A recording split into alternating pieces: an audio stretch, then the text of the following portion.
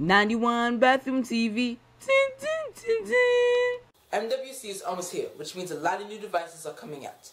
But that hasn't stopped us from predicting devices that will come out there and for the rest of 2014. Hi, my name is Kevin Jackson from TechNow, and this is our 2014 Tech Predictions. TechNow.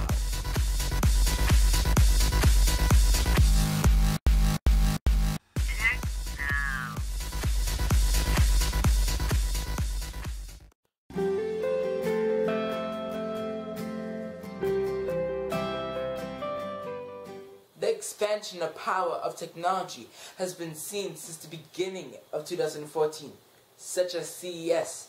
We've seen phones and tablets such as the Samsung Galaxy Note Pro and the Samsung Galaxy Tab Pro. And the specs and the design software has been so much greater than the years before. And we've seen smartwatches such as the Pebble Steel, which is so much greater than the original Pebble. On the topic of smartwatches, let's talk about the iWatch. The iWatch, I predict, will be coming out in September or October as usual of our iPhone events. But the iPhone will be coming out at the same time as it, but the iPad will. And the iWatch is just going to have so many features as for medical. It's going to, I think it might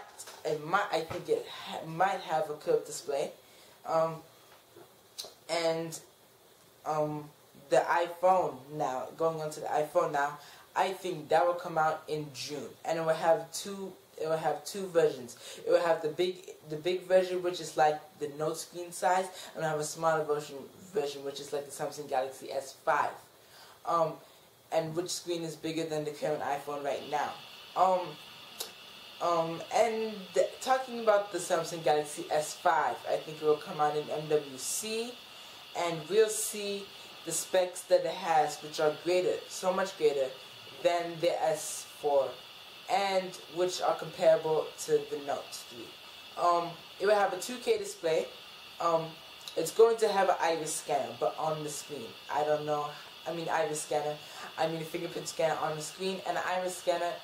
I think that's highly unlikely, and that will come for the Note 4 when it comes out in September and October as usual. And the Samsung Galaxy Gear 2 will come out at the same time as the S5 at MWC. For the HTC, the M8, it will come out at the same time as the M8 Mini, which will be a few months after MWC, not at MWC, which will happen in March or April. Somewhere around that time frame will come out.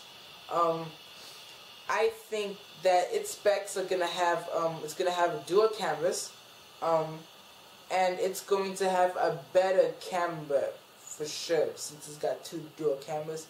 I think it's gonna come with an 8 ultra pixel camera. So going around, I think I covered most of the phone specs and things like that. Let's go on to the next now. So for the next line, I think that the next line is not ending until 15, as some guy on Twitter said. I think that the Nexus 6 is going to be here, but it's going to be developed by Motorola. I think it's going to be Motorola, Lenovo, something like that. And it's going to be Nexus 6.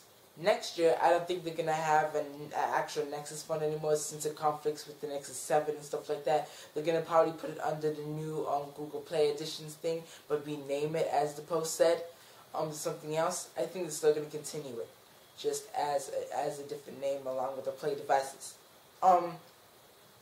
Talking about Lenovo and Motorola, the next Motorola phone will be released in September, October. Because as the acquisition takes place, it's going to be paperwork filing, and as that happens, the Moto G and the Moto X will be better. The next tier Moto X will come out in September, October. The next Moto G will come out around June, I think.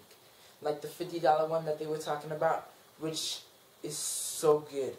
Oh my god, that's so good. As the year goes on, the 805 Snapdragon will get replaced by other ones, but the 805 right now is my favorite processor. Oh my gosh, it's capable of running a 55 megapixel camera with 3D.